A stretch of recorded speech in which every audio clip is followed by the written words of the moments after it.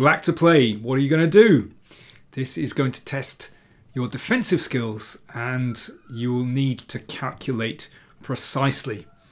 And an important part of calculation is the process of elimination.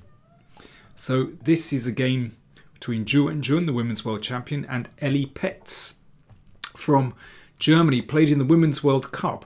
So Wenjun has just moved the bishop down to e6, giving check. So what you have to decide is where the king goes. There are 4 possible squares. In your head, you have to try out each move before you make the move, of course. Guesswork won't do. You have to use the process of elimination.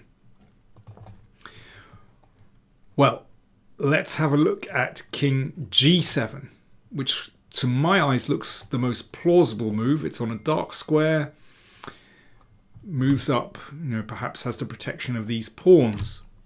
But no, that's a mistake. Hopefully you spotted Queen B7 check, and then white picks up the knight in the middle.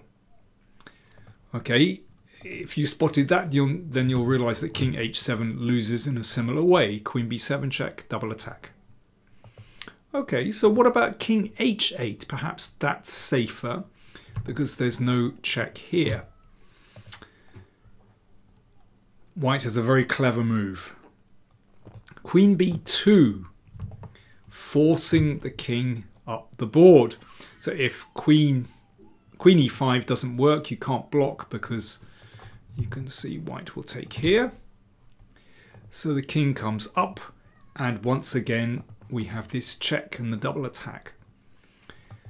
So the most plausible moves, at least the most plausible moves in my eyes, simply lose. So that's when you have to look at what else remains. The only move to check out then is King F8. Now, there's no check here. That's good news. And by the way, this is what Pähtz played. And, well, if the queen moves away, then white actually has to be very careful because of knight F2 check. So rook F1. Now, this is tricky. So if the king moves up, then there's going to be this check again, and the queen switches back to take the knight.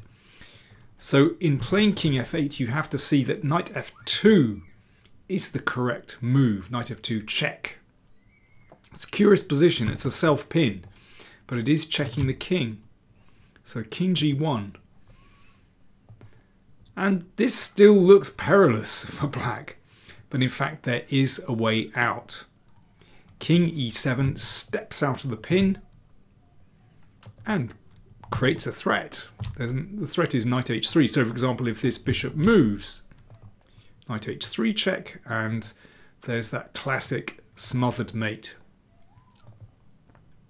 And if rook takes knight, then black can just exchange queens, and well, that should be a draw. So in the game, Wenjun exchanged queens and then just moved the bishop back. But, well, with level material and a very stable position for both sides, well, any danger has passed and the game soon ended in a draw. Let me just give you the final moves. There we are. In fact, they started to repeat the position. So I think that's an excellent exercise in calculation and absolutely typical, using the process of elimination. Hope you enjoyed that. If you want to see the whole game, then do check out the link to chesspuzzle.net, and you can well, you can play through the whole game there. Thanks for watching.